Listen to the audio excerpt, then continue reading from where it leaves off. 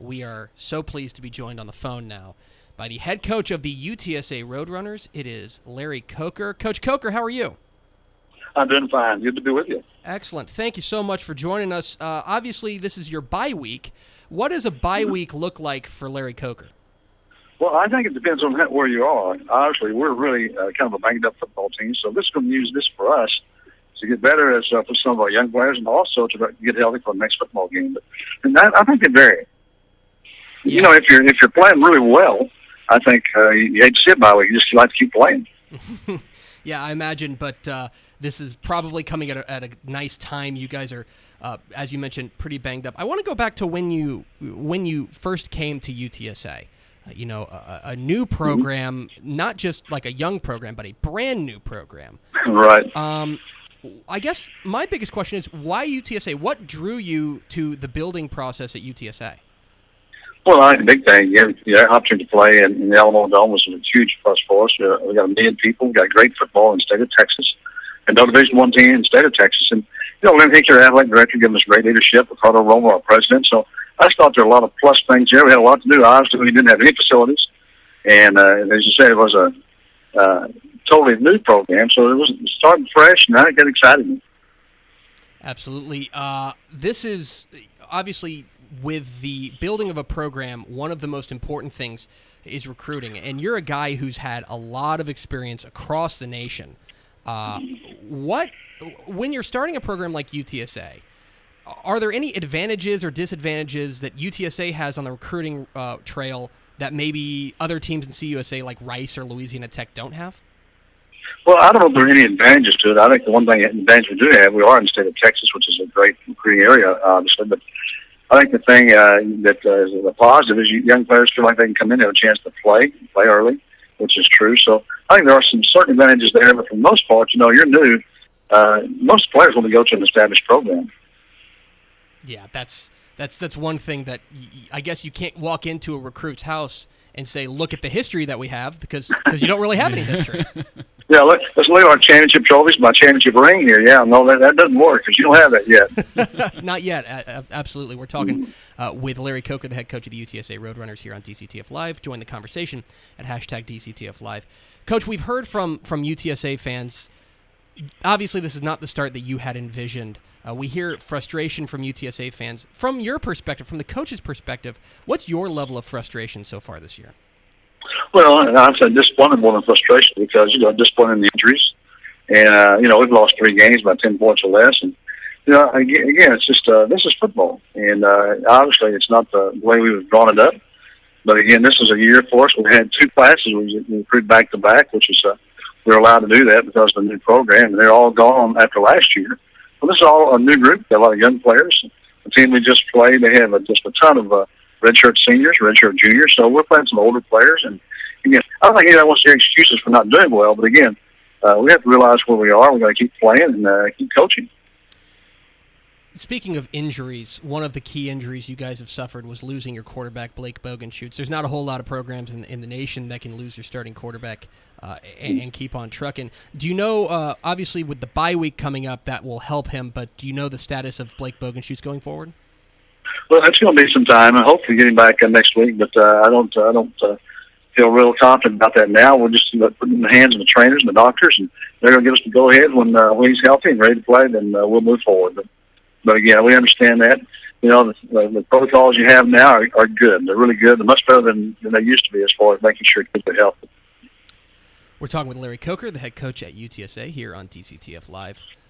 Coach, how long does the new program, the idea that, we're a new program, so this is how it's supposed to be, for you, what is the timeline of getting this program up to the level to winning and competing in Conference USA for titles?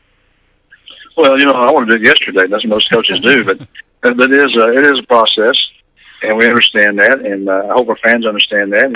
And, again, we just have to make sure and keep our head on straight and keep focusing on the process that we have and head toward the finish line. But it's going to take some time. We know that.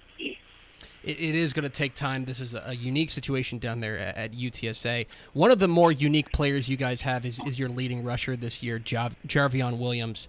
How important is a guy like that, a local kid who comes in and starts making noise, as a junior? How important is a guy like that to the future of your program going forward?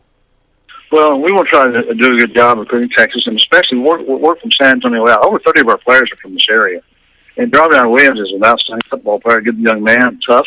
Jarvion can play from any place I've been. And I think it's great that a young man from Judson High School, a local high school here in the city, has gone out and he's doing well. And again, it says a lot for recruiting. It says a lot for him. And I think it makes a statement to the coaches here in the area and also to the players here in the area.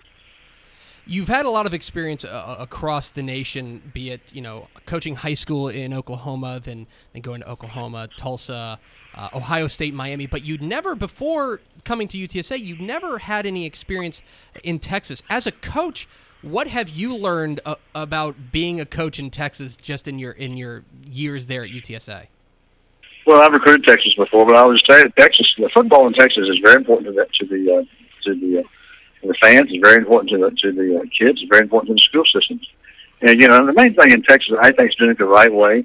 There are good football players here, and I think for sure, I think if we do it the right way, we'll have good teams here. But I think that's a big thing in Texas. Just realizing there's really good football here, and they care about it in Texas. They certainly do. That's why we kind of do the show. We don't know if we could do a daily live show about football in any other state. No way. In the union. One question we got, I asked for some questions on Twitter, and one of them we got was about the offensive line. The offensive line has been up and down this year. What have been the main issues along the offensive front for you guys? Well, we've got some kids hurt for one.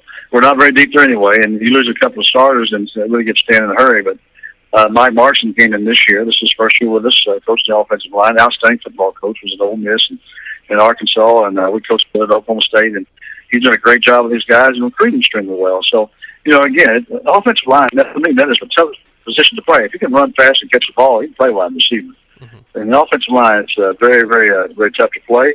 I know we got beat by a very good physical defensive line from the team we played last week, and I think that speaks for itself if you watch the film. You guys have scheduled perhaps the toughest non-conference schedule in the nation. You ran through Arizona, Kansas State, Oklahoma State, and Colorado State. Obviously, there's a few different people who have input into who you play in non-conference, but from your perspective, why play such a tough non-conference schedule? Well, it is too tough. Again, for where we are, again, sometimes people have misconceptions about us, and it's hard to get a schedule sometimes. And I think sometimes financially it's helpful, obviously. But I think the big thing is that we've got to play. We got to be more reasonable with our schedule, and that comes to my responsibility also. And playing a tough schedule, it's we played pretty competitively for a while, but again, it kind of wears on you after a while. You get the injuries, and now you're not competitive anymore. So that's the thing concerning about the schedule we play. But you're right, it is if not the toughest, but certainly one of the toughest schedules in the country for a program. Yeah, we've only been in Division I a few years.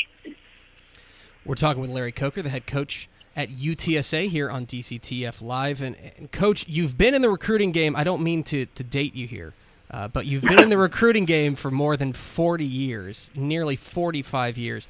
From your perspective, how have you seen the game change? Well, I think the game changed for us so much because going from the no-huddle offenses to the tempo stuff where you just at the line of scrimmage, and of course the passing game has changed so much, as far as people able to throw the football and spread offenses, and I think that's the big change to me, just to see the offensive style of play. It has changed, and Coach, we'll let you go after one more question. I think that one of the advantages for you living in San Antonio is that you live in maybe one of the best food cities in America.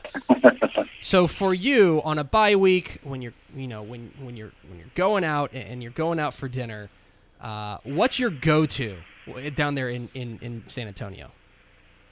Well, I'll tell you, there's I have to mention one. There's just a ton of the Mexican restaurants here in the city, and I like the fish. In fact, tomorrow night, what I call date night, we'll go out. My wife and I will go out and probably have a fish dinner. May go to Mama Mia's and go have some Mexican food. It's a tough call.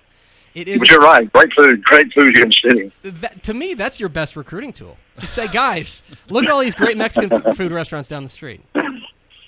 not But that it is a great recruiting tool. Not that you need recruiting advice from me, but this is Larry Coker, the head coach at UTSA. Follow him on Twitter at Larry Coker. Coach, thanks so much for joining us. I appreciate it, man. Thank you.